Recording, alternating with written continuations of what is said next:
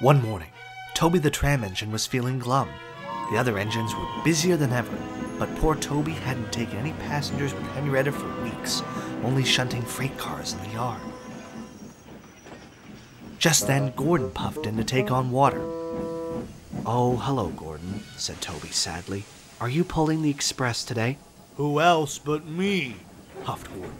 "You're lucky to always have passengers," remarked Toby. "You know Henrietta and I haven't gone this long without passengers since." "Well, not since my old tramway closed down." Then Toby remembered.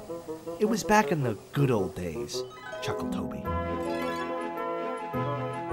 "We had our own line, hauled freight, and Henrietta was always bustling with passengers. They'd visit us on holidays and always remembered our names. But then they stopped coming back. My line was closed, and the good old days were over."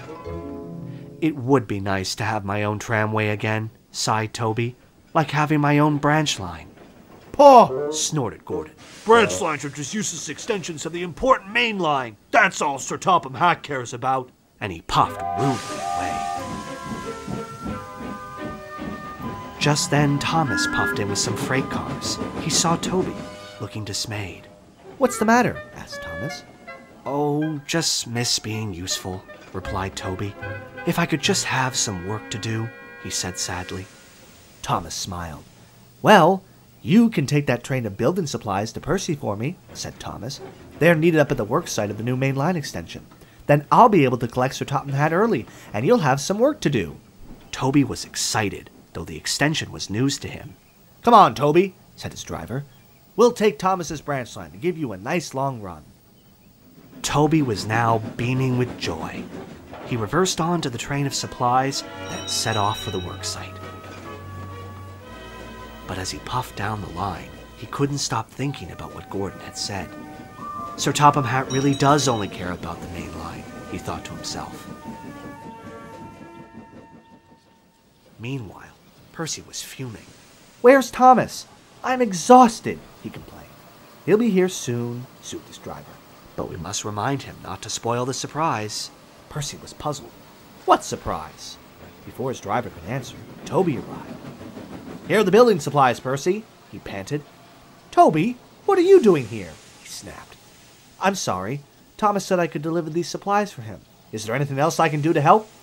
Percy eyed a long line of freight cars, full of scrap and tree branches. "You can take those cars back to the yards for me," he replied. The train looked quite heavy for Toby, but he agreed. He rolled onto the special junction, called a Y, to change directions. He then buffered up to the heavy train and was on his way. Soon, Toby was pushing the heavy train of freight cars up a big hill. He made a tremendous effort, but just as he reached the top, the weight of the cars became too much for him. His driver shut off steam and applied the brakes, but it was too late. There was worse to come. As Toby thundered toward the worksite, he saw Percy dead ahead on his track. "Look out, Percy!" cried Toby. Toby rocketed past Percy into some bushes near the worksite. Toby shut his eyes and braked with all his might. He at last came to a stop in front of an old station with an old shed. When Toby opened his eyes, he couldn't believe where he was. Percy pulled up behind him. "Are you all right, Toby?" he gasped. Toby was bubbling with excitement. "Percy, this is my old tramway. And look, there's my old shed. I never thought I'd see it again." Just then, Thomas arrived with a work crew and Sir Topham Hatt. He spoke sternly to Toby. "You should know your own strength by now, Toby," he boomed. "I'm sorry, sir, but I only wanted to help." "I'm aware of that. I'm just glad to see you're safe, though it's a shame you've spoiled your surprise." Toby was confused. My surprise, sir? Sir Topham Hatt smiled. Yes, Toby, our new extension is in fact a restoration. We are restoring and connecting your tramway with the main line and Thomas's branch line. Toby grinned from buffer to buffer. He almost couldn't believe it. Oh, sir!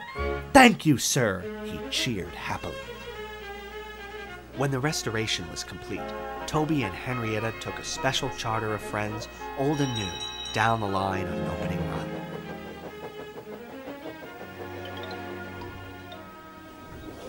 For Toby, it seemed the good old days were here to stay.